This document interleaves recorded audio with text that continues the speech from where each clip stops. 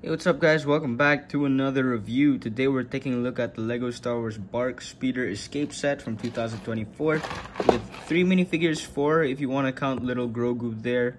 So let's start with those first, and then we'll take a look at the BARC Speeder build. So the first minifigure is Keller and Beck, which I think will be the reason why a lot of people is going to want to buy this set. But of course the build itself is also pretty good too. But this will probably be the main draw, which I love this design. I haven't gotten a Jedi minifigure in so long, strangely. Like I think the last one I got was what, Luke Skywalker, but like this is a new Jedi that I haven't gotten, so this is awesome to get. I love the robe design. You can see like a bit of a gold shine on there, like you could sort of see that. I really like how that looks, and just the overall robe color looks awesome. You can see this cape, which is the brown cape, which is the newer style, thankfully, which it's the softer style. You can see more of that gold lining there, which that looks awesome. Then the face print as well, which is new and exclusive to this character. And then he has two lightsabers with the blue and the green, which that's really nice and very accurate to what we see in the Mandalorian season. Next up, we have the 501st Clone Trooper, which we have 2 of in this set. This is the same design as the one from the 2020 Battle Pack, except now it has the little extra helmet holes, which once again is kind of weirdly placed. And the helmet itself that's what looks the most different, but the printing is exactly the same on the torso, which is very nice. I love the design of that.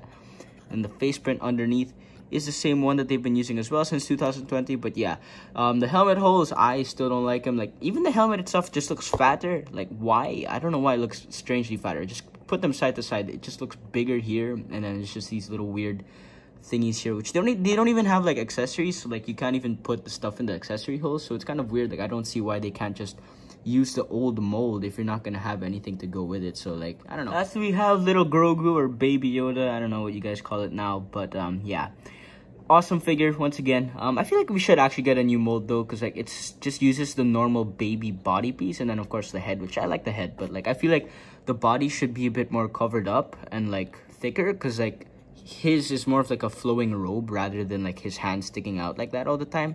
But like it's still a pretty decent Grogu design. It's something we've been getting since 2020. Starting with the builds, let's take a look at Grogu's little pram, or his little hover stroller thing, which is an awesome little build. I really love how this turned out. Of course, there's that spot for Grogu right there. I like that color scheme as well. That looks really nice. Only thing I don't like is that I feel like it's very front heavy. Put it on the ground, you can see it's very easy to tip forward.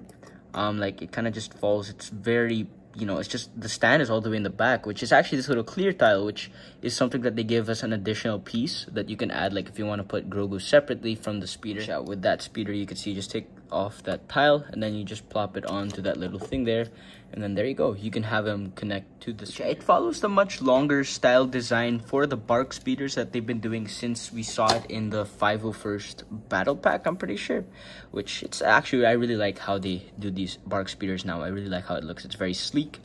Starting off at the front, I guess we have 2 little stud shooters, as well as these little ski pieces, which look pretty good. It's just they're kind of easy to fall off. They feel very fragile, but I feel like if you just pressed in too much, it would kind of fall apart. But that's okay.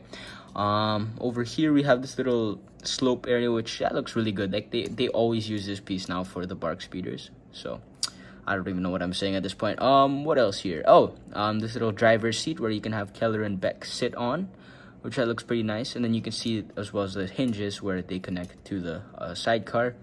Over here we have more of those little ski pieces on the engine side.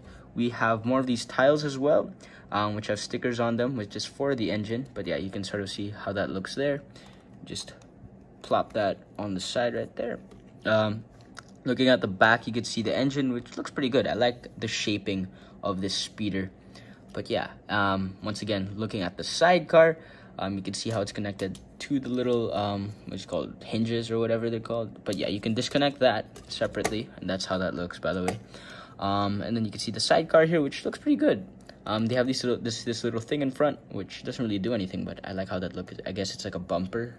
And then you have like this little ski piece right here, which is clipped on, so it doesn't fall off as easily. And I really like how they did this little thing on the back. Like I don't know, it just looks really good. But yeah, I think that's it for the build of the speeder. Once again, just put those 2 together, and then you have your speeder. And then lastly is this little lamp, which awesome. I love the lamp. Like it actually looks pretty good, strangely. Like I want to see more like playset stuff for Star Wars, honestly. Like, I want to see like a Jedi temple. That would be a really awesome set to get. But yeah, this is a nice looking lamppost. I like the design of the build. It's very simple.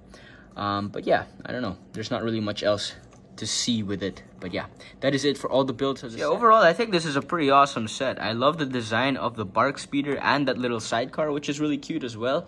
And I think all the minifigures are also pretty good. Like, they make sense for the scene that they're in. And I also like this little lamp thing here, which, I mean, probably doesn't really add on too much, but it just looks pretty good as well. And I think the only problem would be really is that the 501st Troopers have like the helmet, the weird helmet, which I don't know.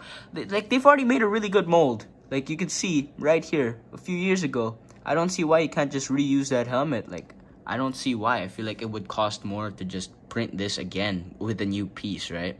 Like, did they like just full on get rid of the old mold? Because I prefer this, honestly. Like, since there's no accessories to put on it, it just looks weird, and like, I don't know, it just doesn't look great as it used to. Like, I feel like they already perfected it. I don't see why you have to have this one unless you're gonna give them the accessory holes, or unless you're gonna give them the accessories to put on the holes. So like, I don't really see the point of that.